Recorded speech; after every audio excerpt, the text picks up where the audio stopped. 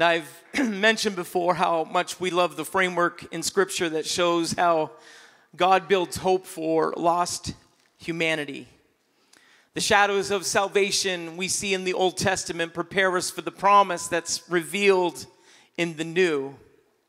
That there is no wasted white space in the Word. There isn't anything that's just kind of there taking up place. There's only prime real estate in Scripture. In all 66 books, there is no room for the insignificant. Every page matters. Every word has significance. Everything is there for a reason. Every law and lesson, every commandment and requirement, every festival and feast, every story and situation becomes a significant piece that forms the most majestic picture of God's promise of salvation to us all. You can find hope for whatever you're walking through right now when you turn to the Word.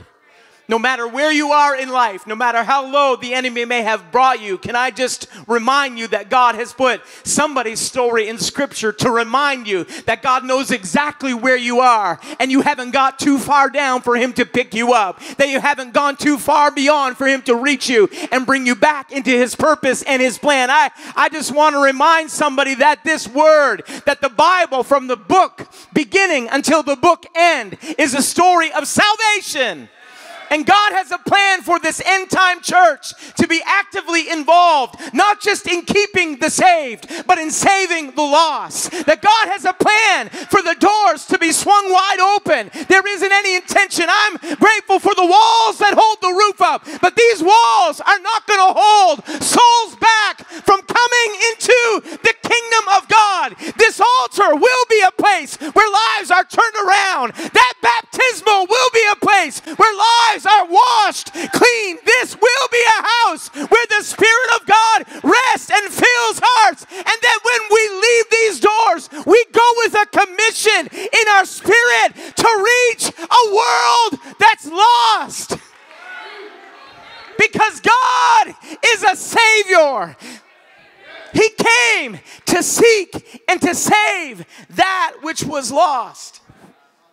So, if His plan, if His design, if His focus is salvation, you had better be certain that the enemy of our soul is bent on destruction.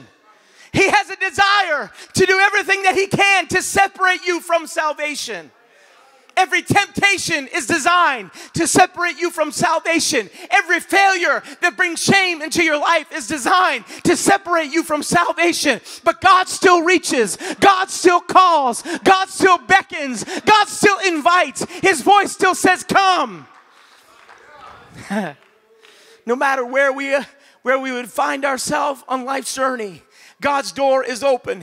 He's still the Father standing on the balcony of heaven, inviting you to come back into the fold. He's still the Father of the prodigal that stands and waits and looks on the horizon every single day for the one that comes to himself and turns back toward Father's house. He's still that God. He's still the one that finds the woman at the well who doesn't know where to turn. She's tried 6 husbands. That the one that she's with now isn't her own. That woman still finds a Savior.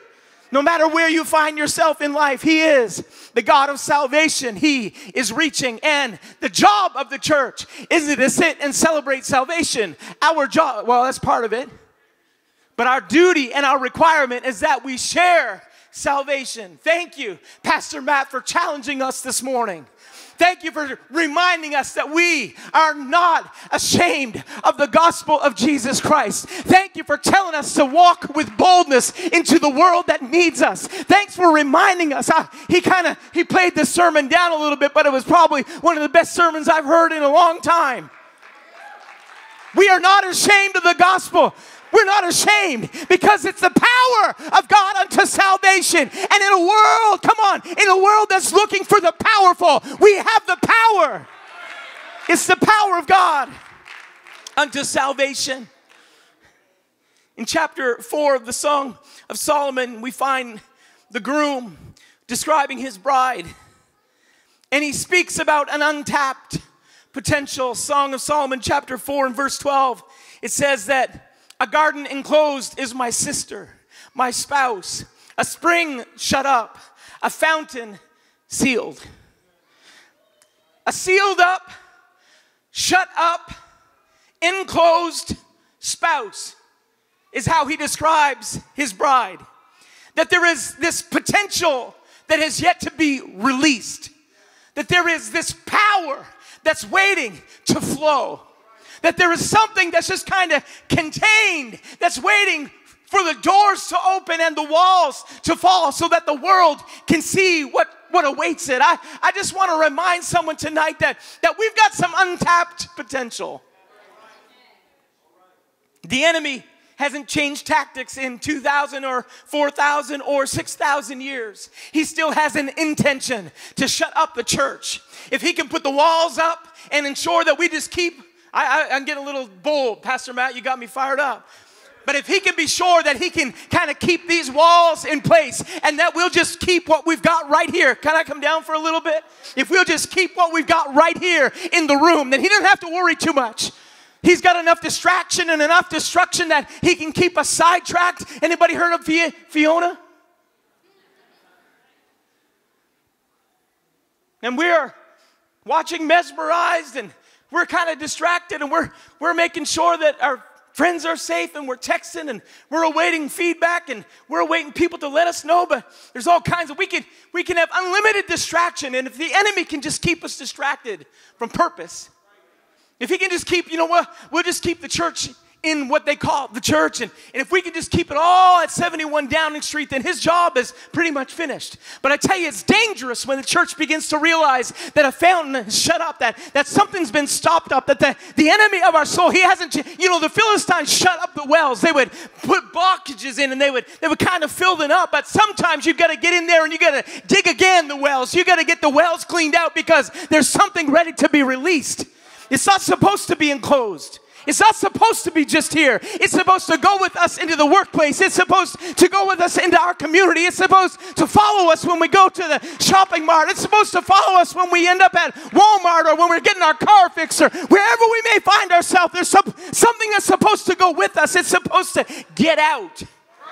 I don't want the church to be enclosed. I don't think that the Spirit should ever be sealed up. I don't think it should just kind of show up on Sunday and leave by the time we get home. I want the Spirit to begin to flow into every element and area of our walk with life.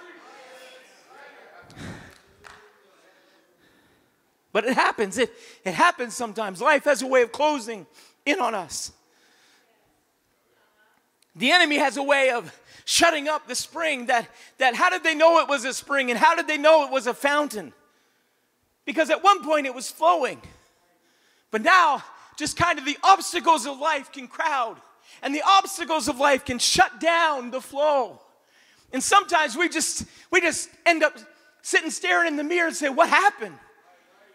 How did we get here from there? Because it was a well of living water springing up. It happens with humanity. Jeremiah talked about it. Jeremiah said that my people have forsaken me, the fountain of living waters, for cisterns. He said they dug out cisterns and they picked the cistern over the living well of water. Because that can happen in life. We can choose the wrong substance. We can choose the wrong flow. We can choose the wrong source. And sometimes we got to stand and look at ourselves in the mirror and say, how did I get here? I picked somewhere along the line, I picked the wrong thing. I got the wrong source. I got connected to the wrong, and now I've got a broken cistern. And I just remember at one point in my life, there was a well of springing water. At one point in my life, there was something, a living water that was flowing. And we just got to remind ourselves, and when that reminder comes, we got to say, I'm going to clear out the well.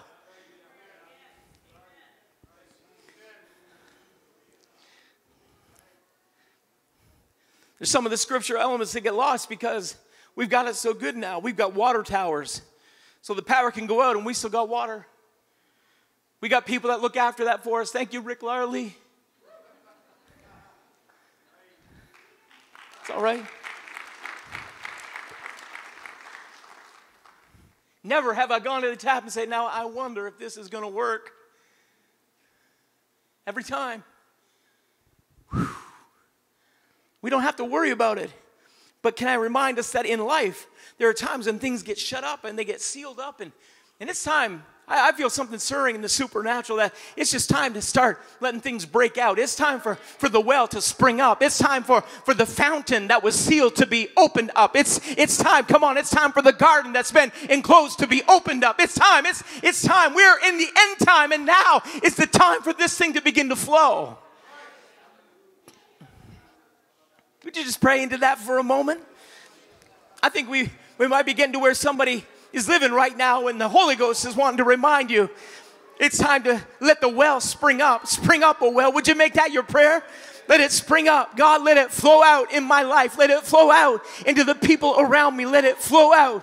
God, let there be such a flow that it can't be ignored, that it's got to be addressed. God, let the spring of living water spring up in our spirit today. In your name, God, in your name. In that Song of Solomon, he says that thy plants are an orchard of pomegranates with pleasant fruits, and camphire and spikenard and saffron and calamus and cinnamon, with all trees of frankincense, myrrh and aloe, and with all of the chief spices. What is he saying? He's saying that this garden is fruitful. This garden is ready. There's a world that's waiting, and this garden, this enclosed garden, is just waiting to be released. This enclosed garden is just waiting to flow out. That it's been pent up long enough. It's about time for it's ready. It's available. It's not lacking. It's not missing. There is something that's ready to begin to flow into our world. I want it to flow. I want it to be released. He goes on. He says, a fountain of gardens, a well of living waters and streams from Lebanon. And all of this abundance is sitting in neutral, waiting for someone to put it in drive. All of this blessing is bound up in the garden, and it's just waiting to be released to a world that wants it and needs it. All of this multitude and manifold goodness is left unused. And there is a church that's saying it's about time. Get ready, because we're knocking the walls down. The wall, come on. The walls aren't just safety. The walls are there to kind of get knocked down so we can release what we've got to the world that needs it. I don't want the abundance to sit idle. I don't want the blessing to be all bound up. I don't want the goodness to be unused. It's about time to release it to a world that's needed. Wall, we've still got time. Let it out. Let it out. All of these plants, the orchard, the pleasant heaven. Anyone ever stood downwind of a lilac tree? Or apple blossom tree? It gets your attention. Where's that? It smells better than any perfume. Smells better than any cologne. Well, way better than any cologne. So the scripture speaks about this bride and what she possesses and what's waiting to be released. But then in verse 16, the call comes. It says, awake, O north wind, and come, thou south. Blow upon my garden, that the spices thereof may flow out. Let my beloved come into his garden and eat his pleasant fruits. The season has come for this to flow out. The season has come for outpouring. So the scripture calls for the wind to awake, the north wind and the south wind to blow. I'd like to call for the wind to wake up today. Now, I know that it's maybe not the best day.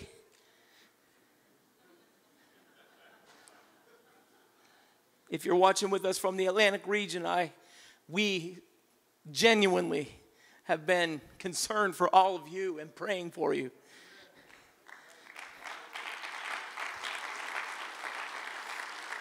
But if there was ever a time when we can see the power of the wind, it's today. While the headlines are still fresh in our minds, while the pictures are still burned fresh in those images are still stuck right there. Can we just remind ourselves about the power of the wind, and that if we will release the wind, then something substantial can happen. If we will release the wind, then something powerful can take place. If we will just let our cry become, awake, O north wind, and come thou south, blow upon our garden. Let it begin to flow out into our community. Let it begin to flow out into our city. Let it begin to flow out into our nation.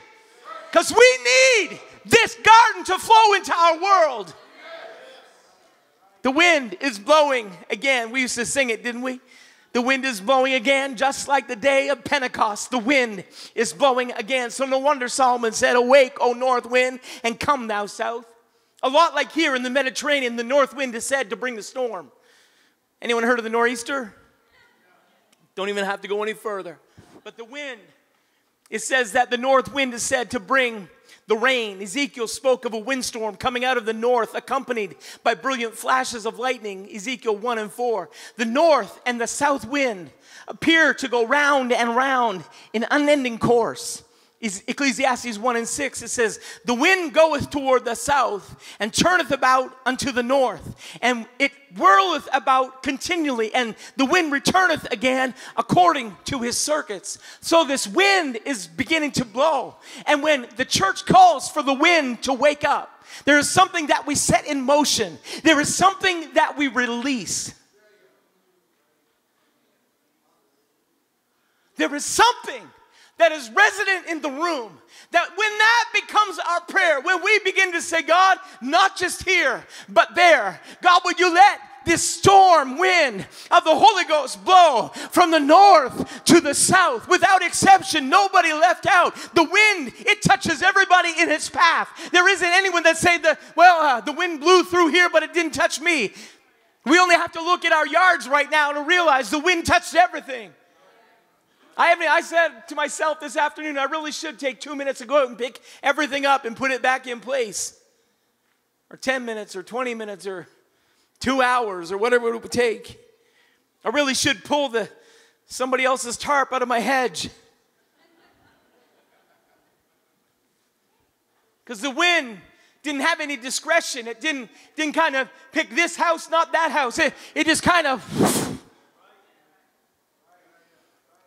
Can I just remind us that if we begin to call and say, God, let the wind begin to blow, that there is something that God is going to release into our world. If we, with determination, say, God, what we've got, we don't want it to stay here. We don't want it enclosed. We want it touch in our neighborhood, in our city. God, we want it touch in our world. We need the wind of the Holy Ghost to blow. Come on, from the north to the south, to the east, and to the west. I say, let it blow. Would you echo that this evening? Let it blow. That wind has a purpose to accomplish. We can come back to the music.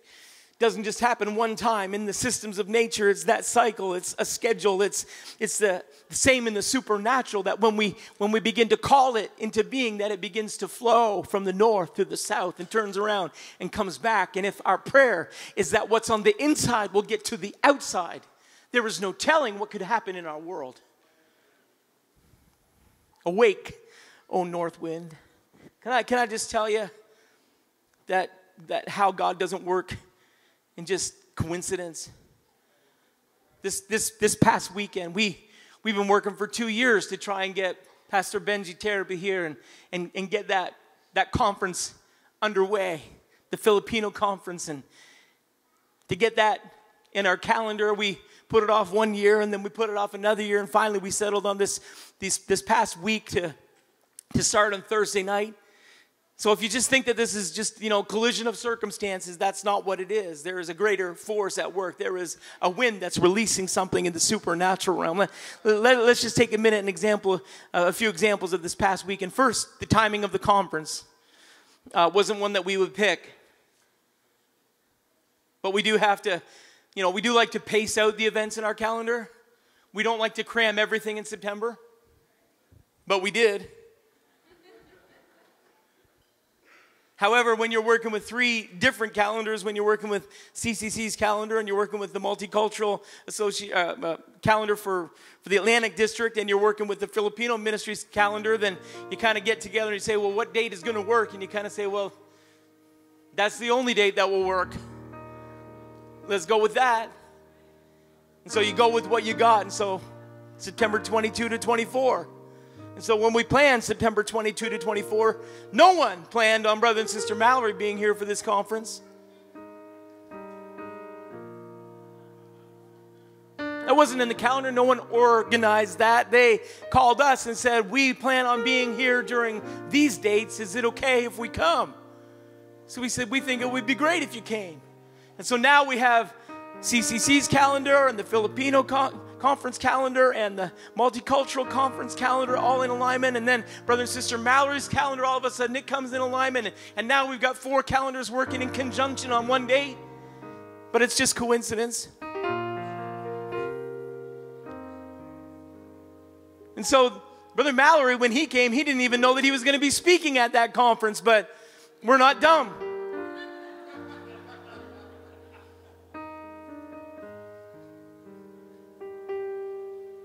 So after he was with us on Friday, he came back to be with the conference, and he spoke on Friday morning, so 1 week later.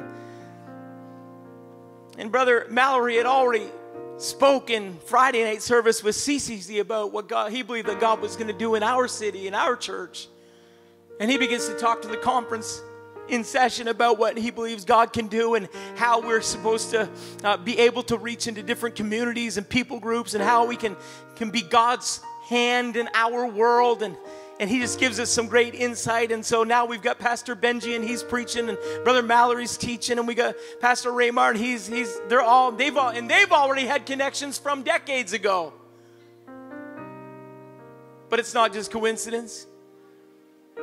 And then you have Kathy and I, who have been lamenting the absence of Filipinos in our congregation since we were with the Ramoses in Calgary this past June. And so we got this kind of... Then we've got a couple that just happened to arrive here in the last 2 weeks, Rob and Athena. They get here in the past 2 weeks, and then their friend Joji happens to be with them. She came down from Miramichi City to be with them this weekend, and they got invited to the conference. And they came in the back door over there and sat in this center left section, and partway through the service yesterday morning, Rob turns to those 2 ladies that are with him and said, "You need to be baptized." Not what the preacher said and not what everyone else said. We get into the altar call and we get word that there's going to be a baptism, so we celebrate. But it's all just coincidence, right?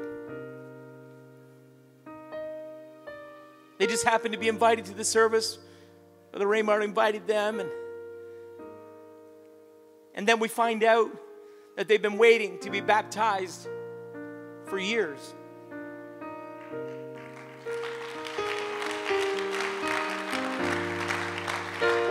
And so we baptized them. We can throw the picture up. And so we baptized them in Jesus' name. And would you just pause and take a look at that?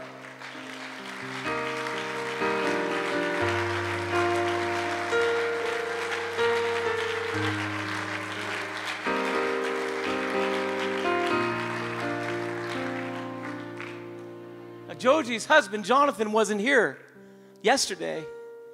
And so when they texted him pictures of them being baptized, he said, "Why didn't you wait for me?" And so this morning, wait, let me back up. So we finished the conference yesterday. You can leave the picture there. So we finished the conference yesterday, and everybody may be just a little bit weary, and we were with the Mallorys yesterday afternoon, and we grabbed some tea, and after we finished having tea, we said, "What are you guys doing?" They said, "Oh, we're going to the Filipino grocery store. We're going to see if we can connect with some people over there." And we said, "Well, we're going home." Don't you love missionaries who won't stop being missionaries? And we get this text message yesterday at 4:41 p.m. The owners of the store are coming to church tomorrow.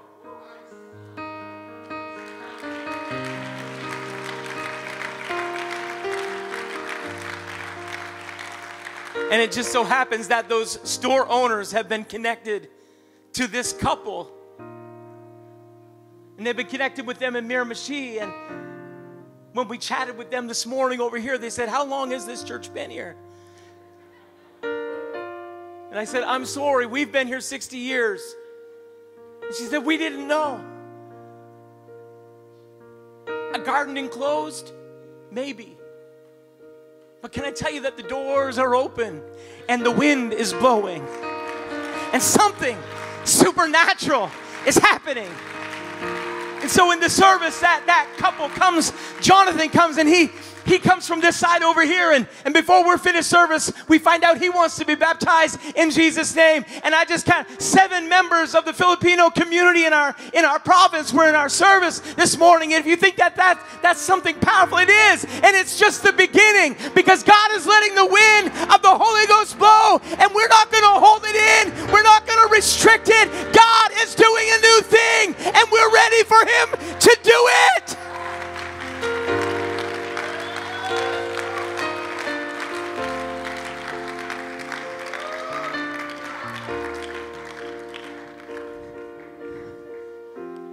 So she tells us, she said, we're making this our church.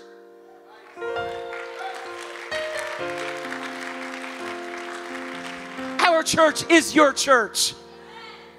Our church is your church. Can we get that word out for a moment? Can we remind everybody, our church is your church. No matter when you get here, no matter where you came from, our church is your church. Welcome home. That's what I told her. I said, welcome home. Welcome to CCC. This is your home. The wind is still blowing. Could you stand together with me? As a matter of fact, if you just join me in the altar, because I would just like to pray that God would pour His Spirit out. I wonder if we can season the environment. If we could just kind of say, God, whatever doors are up in our spirit, whatever doors are up in our mind, whatever doors are up, whatever walls we've erected and we didn't intentionally erect, God, whatever the enemy brought in, I just come on, there's something powerful that God is beginning to do. And I know that this church wants to be a part of it. I know that you're feeling in the Holy Ghost what God is rising in the Spirit. Isaiah 43:5, fear not, for I am with thee. I will bring thy seed from the east. I will gather thee from the west. I will say to the north, give up, and to the south, keep not back. Bring my sons from afar and my daughters from the ends of the earth. No matter where someone has come from, when God brings them to our city, it's because we have been praying that scripture for a good long time. And so when they show up, be sure that we are going to welcome them with open arms. Welcome home. This is what we believe. I feel the Holy Ghost right now. This is what we believe that God has us here for. This is why we believe that God has this building prepared. This is why we believe God has 50 acres out back. We aren't finished yet. I'm believing that God is going to fill our building, and it may not be all people that look like us, but believe me, we are ready to open the doors and say, God, let the wind of the Holy Ghost blow from the north to the south, but bring back souls that are hungry, bring back souls that are thirsty. We're believing God is going to do that. He is going to pour His Spirit out on all flesh. Would you find someone to pray with? Come on, someone just begin to pray in the Holy Ghost. Pray that God would anoint. Pray that God would appoint. Pray that God would ordain meetings. Pray that God would kind of just connect us in the path of someone. God, let me be pushed by the wind of the Holy Ghost.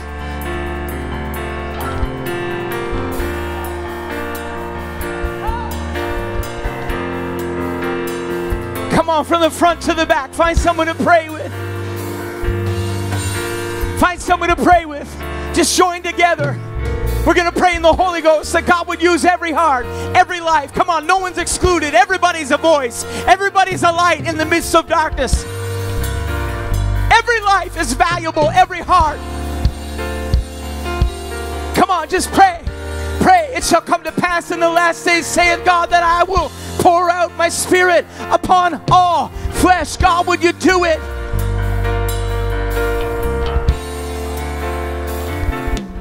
It's rising. Come on, don't be ashamed. Someone just get a little bit of boldness in your spirit. Let the rafters ring with the prayer. God, send revival. Spring up, oh well.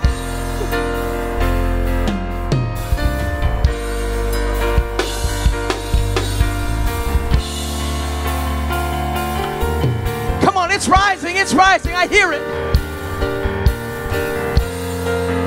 God's bringing people to your mind right now. God's anointing you for service. God's appointing you right now.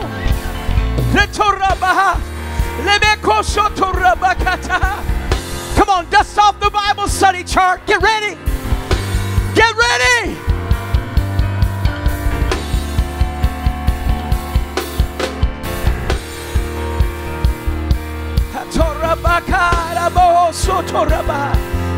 Would you pray in the Holy Ghost if you've got that gift? Would you begin to pray?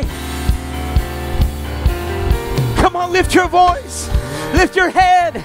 Lift your hands.